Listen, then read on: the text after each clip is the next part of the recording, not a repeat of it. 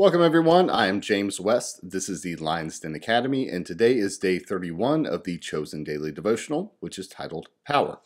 Today's message comes from Ephesians chapter 1, verse 21, which reads, Christ is far above all rule and authority, power and dominion, and every name that is invoked, not only in the present age, but also in the one to come.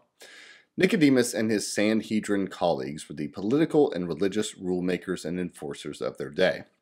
They doled out a dizzying mess of statutes, down to the most impossible to follow legalistic minutiae.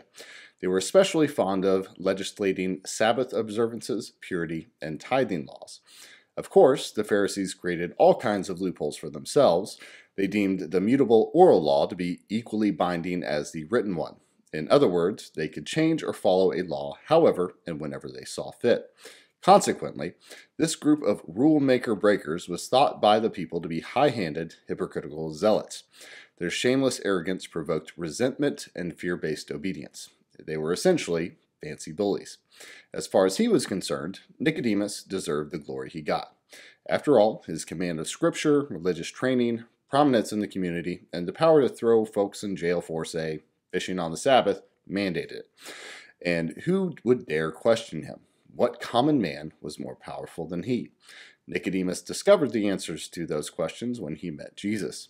Jesus didn't look very important. He didn't adorn himself with elaborate garments, phylacteries, and long tassels the way that the Pharisees did, nor did he brandish a list of credentials and demand difference. Yet his power defied and preempted all systems of institutional hierarchy. His otherworldly authority was dispensed with compassion and grace.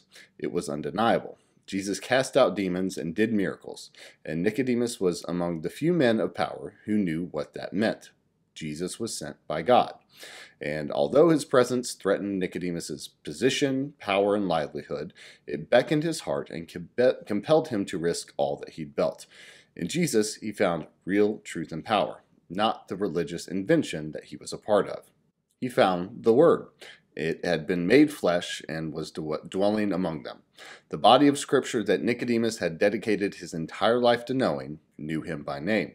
He found the hope to which he had been called, and it was beyond powerful.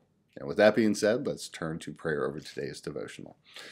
Dear Heavenly Father, today we come to you repenting of any times that we have valued status and things of this world and our credentials over relationship and humility towards you, and understanding that it all comes from you and it is all for you, Lord.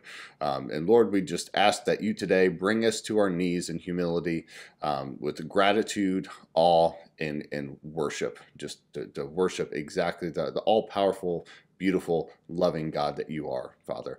And Lord, today we just thank you so much that you are in relationship with us and that you provide this way for us to connect and commune with you, Lord. And we pray this in your holy name. Amen.